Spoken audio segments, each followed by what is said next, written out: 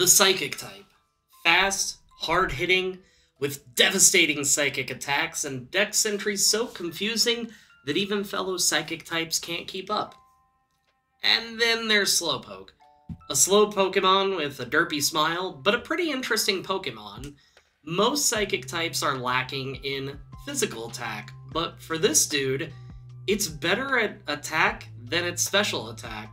Its HP stat is massive, and its speed stat is overall horrible, but I feel like I'm missing something. Oh, right!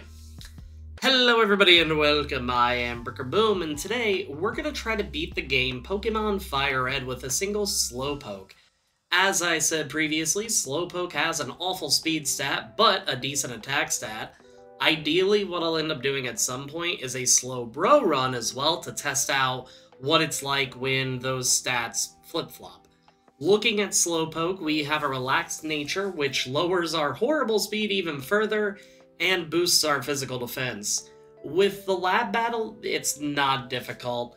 We put him to sleep, say a few profanities with Curse, and then use the boosted stats to take it down and win the battle. Also, I just want to go ahead and ask, because I have been getting comments about the echo in the room. I've put up some more sound pads in the past week. I've also adjusted my mic a little bit, so hopefully that helps out. Let me know if it sounds any better whatsoever. With that, we go through the forest and double back to the rival fight not too long after. With the Pidgey, we get hit with Sand Attack, and then we use Yawn, then begin cursing to get some extra bulk. After a few curses, we begin our slow rampage, tackling our way through both his Pokemon, missing a few times along the way, but with plenty of HP to spare. While we go back through the forest, I'd like to remind you to subscribe to the channel. At the time of writing this, I had set a February goal of 730 subscribers, and thanks to my daily shorts of Pokemon reviews and the recent Relicanth video, I hit that 6 days into the month of February, which is super exciting. We're also really close to hitting Generation 2 by the time this video drops, probably. Along the way, I make sure to level up and get Water Gun. While our attack and defense is good enough, I don't think I would be able to take out Brock without some form of super effective attacking, even with Curse. But, yeah, well, now that I'm thinking about it, I might have actually been able to take it out with enough Curses, but it's fine. With Brock, Geodude is first, and we open up with Water Gun as it hits a weak tackle, and Water Gun takes it out. Next up is Onix, and we get hit with Bind and fire back with Water Gun to take it down to win the first badge. Along the way, we learn Confusion, and I'm not sure if you've noticed from prior videos, but I've added a simple border around the top and the bottom of the video. It blocks out sensitive information that these totally legit Game Boy DSs commonly show, and now allows the full game screen to be viewed. Hope you all like this minor change, but if there's a different border, color, or anything like that that you think may actually look a little bit better, let me know in the comments below. I don't want anything to interfere with the video quality, but let's go ahead and get back to the reason that you clicked on the video. We can't learn Mega Punch or Mega Kick until we evolved, or at least that's one factoid I remember the anime telling me that may or may not be true. We have two options, to either go fight Misty or go fight the rival. Given the fact that Misty has both Psychic and Water types, well, the choice is pretty easy. The rival first sends out Pidgeotto, and we start with Confusion, getting an early Confuse off it as we get hit with Gust. Even if it hits itself once, that's some HP that we can conserve, and we do end up taking it down. Next up is Bulbasaur as it misses Sleep Powder, and we hit it with Confusion. Unfortunately, we get put to sleep and get hit all the way down to 8 HP before we can take it down. Unfortunately, all it takes from Rattata is a tackle and a quick attack, and that ends it for us. With that, we go to try and fight Misty, and it's not even close. I know the Confusion luck is horrible, and we smack ourselves multiple times, and we do manage to take the Staryu out, but with 3 HP to our name when it happens, the Starmie immediately takes us out. With that, it's a long line of attempts for us in this area of the game. We can't move any further until we beat the rival. Unfortunately, the rival typically puts us to sleep and then Leech Seeds us. Then Vine Whip can take us down. On the flip side of that, if we go to try fight Misty, that goes somehow worse, given the fact that she can outlast us. Even if we whittle away some of Starmie's health with our attacks, it has Recover, and Misty also has potions that she's able to use. So with no other choice, we end up leveling all the way up to 25. With our current level, we can take the Pidgeotto out in 3 Confusions. The only reason that we went against the Bulbasaur is that both of the sleep powders that are used miss us, which lets us take it out. Rattata goes down in 2 more Confusions, and then when Abra comes out, we can take it out in a couple water guns to win the battle and finally have a way to move on. As we go through the bridge ahead, the good news is we can level up some along the way before we go back to fight Misty. I'm realizing now that I probably should have at the very least kept Tackle, because while it is weak, it's a physical neutral move that I could have used against Misty. These runs are far from perfect, but it's something that we can apply to future runs. Another bit of good news is that if we don't level up enough with the route ahead, we can head to the south to level up some more on the ship. But let's take a look and see if we actually need those levels. Misty sends out Staryu, and a critical hit Confusion takes it out, and because of taking it out, we can actually learn Headbutt, which we replace Water Gun with. After that, we take Misty to red a few times with Headbutt, get hit with Water Pulse, avoid the Confusion, and then take it out. Now we're getting somewhere. While Headbutt isn't the most powerful move, it does have the ability to cause flinching. Just kidding. If you think we're ever going to be outspeeding anything that we're not 30 levels above, you must not know how slow Slowpoke is, especially with a relaxed nature. Come on. Aboard the ship, we don't fight too many people on the ship as usual. We have a lot of optional battles coming up along the way, and as long as we can make it past Surge, we can get the powerful normal move Return. We can also swap out Confusion for Psychic, and if needed, there's also plenty of TMs available for purchase in the game corner or in the department store, but we have a rival to fight before we can start planning any of that. Pidgeotto's first and goes down to 2 Headbutts, only getting hit with a Gust in return. Unfortunately, we get put to sleep by Ivysaur not once but twice, but due to waking up first turn both times, we're able to take it down. Raticate flinches us with Hyper Fang, and the next 2 attacks, we don't suffer flinching, and manage to take it down with 14 HP to spare. After that, Kadabra's last, and for whatever reason, uses and misses Disable, so we can just take it out with a Headbutt. After that, we grab a Cut, a Diglett, and then make it to Surge's gym. We take down the additional trainers, spend very little time on the trash can puzzle, and then go to fight Surge. Surge first sends out Voltorb, and we open up with Dig, taking it out in 1 turn. Pikachu opens with Double Team, but we push past that and then take it out. Then the Raichu opens up with Double Teams, and thankfully we push past it, it's Double Teams, and we knock it out for a 3rd try victory. Pikachu isn't powerful, but Static can be rough when you have a 2-turn move. If I remember right, though, in Generation 1, because it's held together with construction paper, glue, and macaroni noodles, if you get hit with paralysis and then use Fly or Dig, and you get paralyzed while you're in that turn underground or in the air, until you use that move again, you just can't take damage, if I'm remembering right. Onix is up first, and we open with Psychic as it misses Bind, but Psychic does take it to red. Onix hits a soft rock throw and then goes down. Kangaskhan is next, and we use Return, doing very little. Next turn, Kangaskhan bites us, and we use Curse to bulk up a little bit. Kangaskhan bites again, and we swap back to Return to take it down due to a critical hit. Rhyhorn is last and uses Tail Whip, but ultimately goes down to Psychic. After that, we're once more presented with a choice. We can either go back to Lavender Town and fight the rival, or we can attempt Erica's gym. We head to Erica's gym, and I'm hopeful that we can basically Mind Blast our way through the gym. Erica first sends out Victory Bell and uses Poison Powder as we use Psychic to take it down in 1 shot. Vileplume is next, and we get hit hard with Giga Drain, and we hit it with Psychic to take it to red. Erica then heals up, and we get pinged by poison damage before going down to another Giga Drain. Back to the rival then. Pidgeotto hits a Gust and Quick Attack before going down. Ivysaur hits us hard with Razor Leaf, but we survive since it's not a critical hit, and then take it down with Psychic. Gyarados hits Bite, goes to red from the Psychic, hits us again with Bite, and then we take it down. The Growlithe is out and goes down to a single shot, And then Kadabra disables Psychic, but thankfully we had swapped over to Return and were able to take it down in one shot to win the battle and move on. Granted, it was 4 attempts in, but a win is a win. Moving through the rest of the tower is pretty easy, given the fact that most of the Ghastly use Curse and then get taken down with Psychic. And this is the part where I lost some footage, but all you'd be missing is a lot of lost attempts against Koga. We do some leveling up through some of the trainers, and given how badly we're getting taken down by Koga, we actually head back to Erica, and that's where the footage picks back up. Back to Erica, and this time around we get poisoned right away, but given our levels, we're able to take down each of our Pokemon with 1 Psychic apiece. Even with the fact that we're taking them down quick, we still got knocked all the way down to 64 HP. Ultimately, Slowpoke is a decent Pokemon, stat-wise, but in a solo run, this is rough. The slow speed means that no matter what happens, we're gonna have to tank some hits and try our best not to get knocked down. After that, we find a few more trainers and even hit up the fighting gym.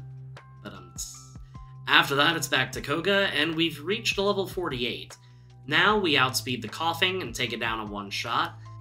Muck uses Minimize and Acid Armor, but we do take it down, only getting hit with Sludge. We could take the Coughing down in 1 Psychic, and the Wheezing and I trade attacks back and forth, but we end up taking it down. Now we're starting to reach a little bit of an interesting point in the game, because we're running out of trainers that we can grind against, and we can either try to finish up Silphco, or go to fight Blaine. We of course try the Rival, and Pidgeot uses Feather Dance as we hit Return. We swap over to Psychic as it hits Wing Attack, and we do end up taking it out. When Venusaur comes out, it puts us asleep, and then Razor leaps us into Oblivion. Well, I thought we'd do at least a little bit better. Let's head to Cinnabar Island. We fight through the trainers in the gym, and then it's time to fight the big bad bald man himself, and it goes horribly. We managed to take Growlithe down to red once, but Blaine heals up. The problem is, we get flinched so many times that we barely do anything to it. And now, with that, we are quickly out of options. We go back and forth between Silphco and Cinnabar Island, and we have to level up quite a bit along the way. Truthfully, it's this lack of speed that's making the challenge really difficult, because we do have a setup move that unfortunately lowers our horde speed even further, so no matter what, we just have to keep tanking hits. And at level 70, we can take Growlithe down in 1 Psychic. Arcanine takes 2 hits, but this time we don't get flinched off of Bite 100 times. With Ponyta, it hits Fire Blast, but it goes down in 1 shot. And Rapidash misses Fire Blast, and we're able to take it out to win the badge, and then we go ahead and head back to Silphco. At this level, we can take Pidgeot down in 2 Psychics, getting hit with 2 Wing Attacks along the way. We get hit hard with Razor Leaf, but now we're able to take the Venusaur out in 1 Psychic. When Gyarados comes out, we get hit with Dragon Rage, hit it to yellow with Psychic, and get hit with another Dragon Rage before taking it out. Growlithe just hits a soft takedown and goes down to a single dig, and last is Alakazam, who only sets up Calm Mind before going down to a single return. After that, we can head back to the bed and heal up before going back to fight Giovanni. Giovanni sends out Nidorino that goes down to Psychic, and Nidoqueen does the same. Kangaskhan and Rhyhorn both go down to 1-shots as well, but at this level, it wasn't too much of a concern given our bulk. It was just Blaine and the Rival that was the biggest issue. We did end up taking hits from every single one of them, except Rhyhorn, but thankfully we didn't get punished too badly. After that, given the fact that the gym is open, we go to fight Sabrina. Sabrina's team is also a pretty easy sweep overall. The only Pokemon that puts up a fight is Mr. Mime, and that's because it uses Barrier, and Sabrina keeps healing, but eventually she stops, it hits us once, then goes down, and then after that, the Alakazam also goes down to a 1-shot. Last of the gym leaders is Giovanni, and once again, we're able to 1-shot sweep through his Pokemon, taking some hits along the way. The defensive nature definitely helps us take those hits, since we're too slow to outspeed literally anything, so I'm thankful that we at least had a couple easy gyms. The Rival first sends out Pidgeot, and it goes down to 2 Psychics as we get hit with 2 Wing Attacks. When the Venusaur comes out, thanks to not critting, we survive off Razor Leaf, and we take Venusaur to yellow. We survive in the red with the second Razor Leaf, and swap over to Psychic to take out the Rhyhorn. Gyarados comes out and sets up Rain Dance as we take it to about half, and it misses Hydro Pump, so we can take it to red.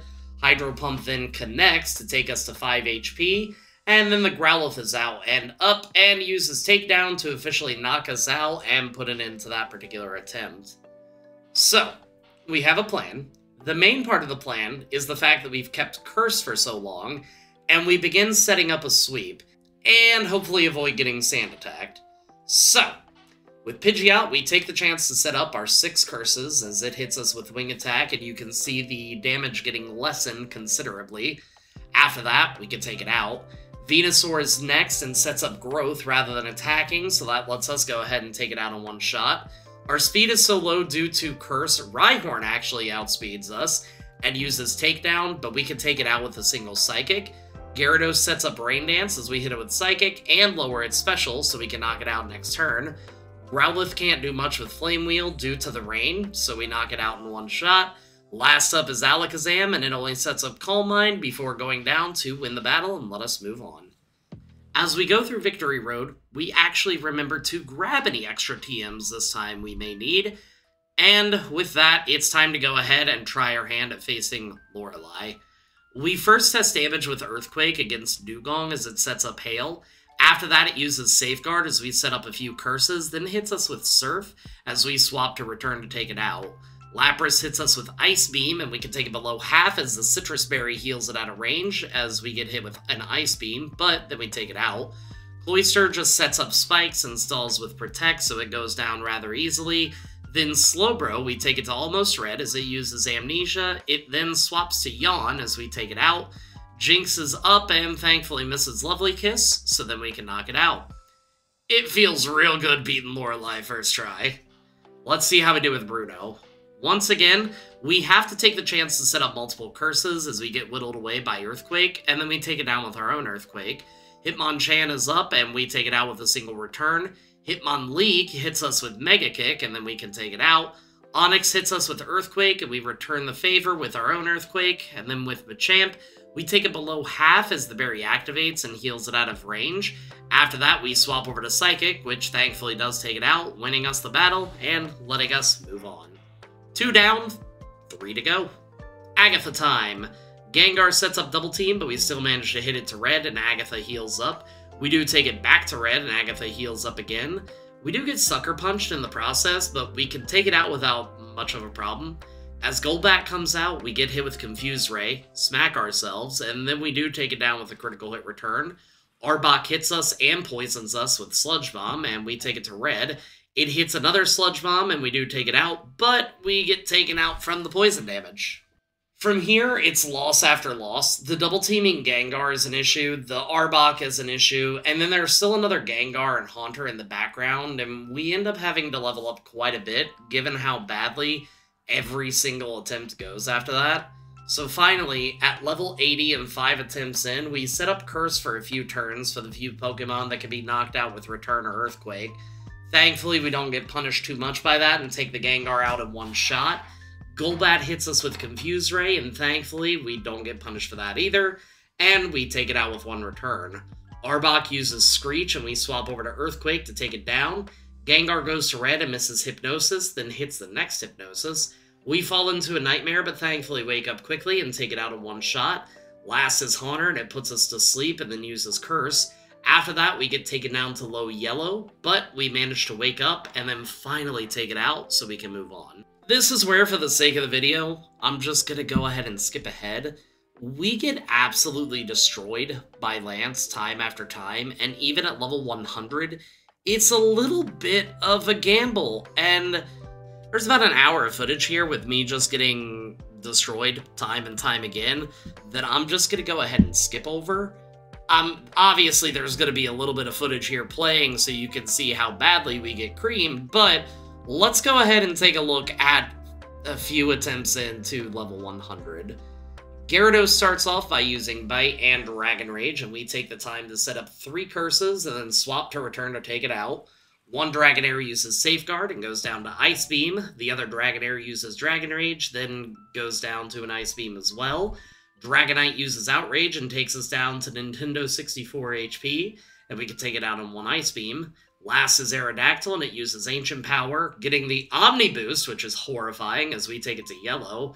Thankfully, due to our own boost that we did previously, we don't get taken down with Wing Attack, and then we do take it down to win the battle, and move on to the champion. And even with speed-ups, this still took about an hour. Pidgeotto's first and hits us with Wing Attack as we set up Curse.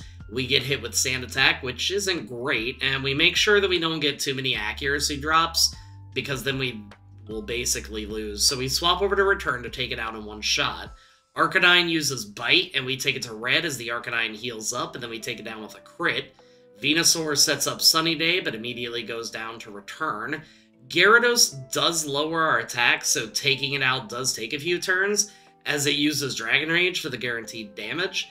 Next is Alakazam, who sets up Reflect, but then goes down to a critical hit. Last up is Rhydon, who uses Earthquake, and it does take 2 Psychics to take it down, with only 41 HP to spare. That challenge was a lot harder than I thought it was going to be, if I'm being completely honest. I had always thought that Slowpoke would be a much easier Pokemon to beat the game with, but I still had a lot of fun with this one. I've been working the new job and still trying to get content out, and then as a glimpse into my personal life, I'm starting up a new D&D campaign again that I am very stoked about. For next week's challenge, a friend did suggest a solo Miltank run for the game, since we did a Tauros run last week.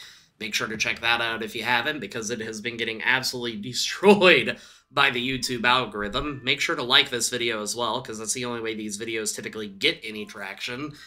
If you want to be able to support me outside of Twitch and YouTube, the Patreon link is going to be below. It allows you to get an avatar. I'm still trying to figure out what I want to do with it, to be 100% honest with you. I don't really know, so I need suggestions.